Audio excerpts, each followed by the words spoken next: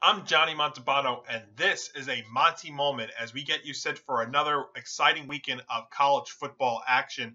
And you look at last week just for a quick moment here, and really not a lot to take out of last week. I think you can say that number one, Georgia looks as dominant as ever, especially on defense. They went until late in the fourth quarter before they gave their first touchdown of the season against South Carolina, but they looked like they're the real deal. But really, the day last Saturday was all about Appalachian State. They have college game day, traveling to Boone, North Carolina for the first time ever, and that experience, I watched that whole game, the whole day, and that was probably one of the best game days of all time, all told. And then their game against Troy, Appalachian State trailed 28-26 with just 2 seconds to play and possessing the ball at its own 47-yard line. And Chase Bryce, the quarterback for the Mountaineers, dropped back for a Hail Mary attempt, which was amazing when you look at it because the ball only made it to the 5-yard line and then was batted down by a Troy defender.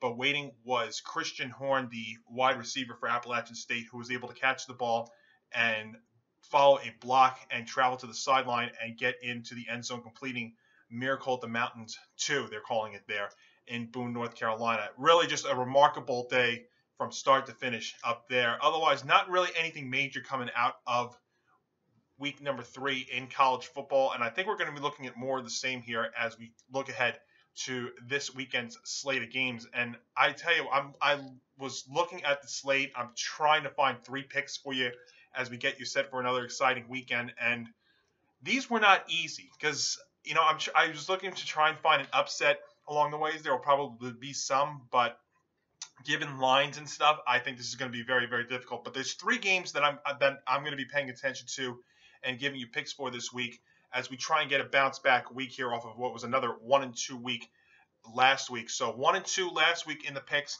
and overall on the season 4-5 in the college football selection. So again, we got 3 picks for you, and I'm taking 3 favorites this week, and we've got a couple of road and 1 home favorite that I'm going to go with. So pick number 1, we're going to start right at noon Eastern, in an ACC opener for both of these teams. It's the number 5 Clemson Tigers taking on the number 21 ranked Wake Forest Demon Deacons in this one. And Wake Forest comes off of a game where they had to fight to the very end against Liberty. Liberty had a chance to get a 2-point conversion late and take the lead and possibly win, but Wake Forest held on 37-36. And so they take on number 5 Clemson. And Clemson, to me, an interesting squad because when you look at them going into this year, I think there were a lot of questions regarding DJ, their quarterback, and I still think there are when you look at it. Now, they've won their first 3 games by impressive scores, 31 by 23, and by 28. But have they really looked impressive? I don't think so. The first game against Georgia Tech to start the year, they really took off in the fourth quarter, but for the first 75% of their opener, not so great. And there have been moments in their other games this year which haven't really looked that well. And this is going to be their first true test here in this ACC matchup traveling to Wake Forest. Now, Clemson is laying 7 in this one. And a couple of stats when I look at who I'm going with in this matchup. Now, Wake Forest comes in having lost 62 consecutive games outright against AP top 10 teams, which is the longest streak in the poll era since 1936. Now, Wake Forest is 3-0 against the spread, though, as a home underdog since the start of 2019. Clemson 15-8 against the spread as a road favorite since the start of the 2017 season, and the Tigers are 1-8 against the spread in the month of September since the start of the 2020 season. So some interesting numbers when you want to look at it. And again, you look at these 2 teams, you look at their quarterbacks. I don't know. I'm not really sold on DJ if you're the Clemson Tigers. And on the Wake Forest side, I would give the advantage to them. They do have one of the best quarterbacks in the country in Sam Hartman. And while there's still questions yet to be answered about just what Clemson has, that's why part of me does want to take Wake Forest in this one. But while I'm not convinced by their offense so far, Clemson's, they do bring more to the table than Wake Forest, and especially in the ground game. And I am going to go against it, and I'm going to take Clemson to win and cover. So give me the Tigers laying 7 against Wake Forest in game number 1. Game number 2 also coming up at 12 p.m. Eastern on Saturday. It is a number 1 seed matchup in the NCAA tournament. Oh, wait, excuse me, wrong sport.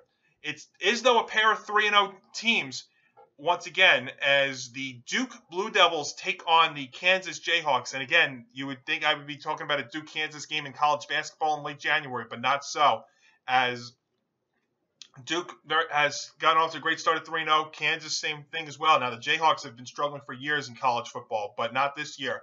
And the Jayhawks are laying 7.5 in this one. And the Duke defense against the Kansas offense, that's really what it comes down to in this matchup. And you know what? You look at the Blue Devils defense, 6 fumble recoveries already this year, which is already matched last year's total. So defensively, it already looks like a major improvement over there for the Blue Devils. But the Kansas Jayhawks, they are cranking on all cylinders on offense. They're averaging 53 points a game to start the season.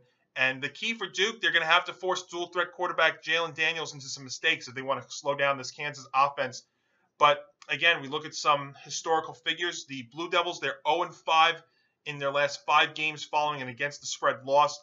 They're just 1-8 in their last 9 road games against the spread.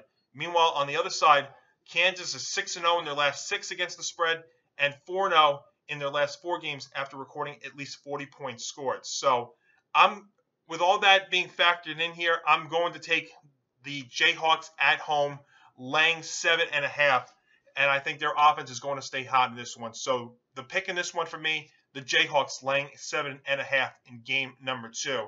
And in game number 3, this is a game that I was looking forward to at the start of the season. Now, not so. And I say that because I am a Notre Dame Fighting Irish fan, and I'm going to put my bias aside here as I make this pick as we travel to Chapel Hill, North Carolina, as the Notre Dame Fighting Irish, coming off their first win of the year at home against Cal last Saturday, take on a North Carolina Tar Heel squad which has been putting up some amazing offense, but not such an amazing defense. And it's the Tar Heels laying 2 here in this matchup, which kicks off just after 3:30 p.m. Eastern on Saturday. Now, you look at Notre Dame's side here for a second, and Drew Payne, their quarterback who took over last week following the injury, threw for 2 touchdowns in his first career start, but only 150 passing yards. And just to put that even in more perspective, the top 2 receivers for Notre Dame last Saturday, they were their running backs. So they were not really able to get that much offense going, and they had to sweat it out late with a couple of calls and a couple of overturns that almost happened against Cal. I mean, they were a big 10.5-point favorite. They only won by 7 last week. So, you know what, it's some tough times there at Notre Dame. Now, the good news for them this week is they do take on a defense in UNC that is very, very suspect. You know, they are very generous, and I think the Irish actually have a good chance to get their offense going here. I would not be surprised if they score in the 30s in this one on Saturday. But the other thing, too, is we talk about defense for a second here. The Irish have not forced a turnover on defense in 3 games this season, and that could be a problem against a North Carolina team which is coming off their bye week. They've had extra time to prepare for this one, and again, you look at it, you go from the North Carolina perspective here. They go into Saturday's game, they've given up 468 yards of offense per game so far. So you would hope that Notre Dame, that really didn't do that much on offense last Saturday, can exploit that and get some points and get some offense going in this one. But I don't see it. I got to tell you, I mean, I look at that offense, and yes, Notre Dame is a step up in class from what the Tar Heels have had to face so far this season, but they also had to face an Appalachian State team, which we've talked about at the Open, which has actually been playing great and put up 40 in the fourth quarter against them last week. So I think there's going to be some points in this one. If you don't want to take a line in this one, I would go for the over-under, and I would take the over because I think there are going to be some points. But I don't think this is, as much as the offense might be a matchup, I don't like this. This is not a favorable matchup for the Irish. I would take the Tar Heels -2. So we're taking 3 favorites this week, and hopefully this is one that I get wrong because, you know, I am a Notre Dame fan. But, you know, first 3 games, they played well against Ohio State for 99% of it. They laid an absolute dud against Marshall and really had some moments in that game against Cal, and I just think this is a problem when you look at them now going to North Carolina, and then they got BYU coming up after that. So it could be some challenging times up here. I think their offense does get going in this one, but as much as we talk about the lack of defense from the Tar Heels side of things, Notre Dame's defense, they haven't forced a turnover this year. Now, if you can get one, then maybe and crash it into points, Irish could come out victorious, but I don't see it, unfortunately, in this perspective. So I'm taking the Tar Heels -2 in game number 3. So 3 favorites, 1 road favorite, 2 home favorites to pick week number 4 here in college football. I'm taking the Clemson Tigers laying 7 on the road against number 21 Wake Forest. I am taking Kansas laying 7.5 at home against Duke in what would normally be a great NCAA basketball game, but it should be a great college football game too. And I'm going to take the Tar Heels laying 2 at home in Chapel Hill, North Carolina against the Notre Dame Fighting Irish. Those are the picks for week number 4 in college football. For more, like us on Facebook and Twitter at GameOnETB, and you can follow me on Twitter at Montalbano NY. This has been a Monty Moment, and I'm Johnny Montalbano.